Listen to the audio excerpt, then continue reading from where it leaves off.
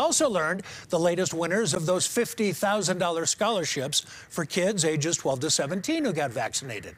This group includes the youngest winner yet, 12-year-old Liza. At first, I was super shocked and surprised, but once the news sank in, I felt very thankful and grateful. This is an amazing opportunity. My dream job is to be a professional soccer player, but I definitely want to go to college to play soccer and to study international business. Big plans for Liza. 10 more scholarships will be given away in the coming weeks.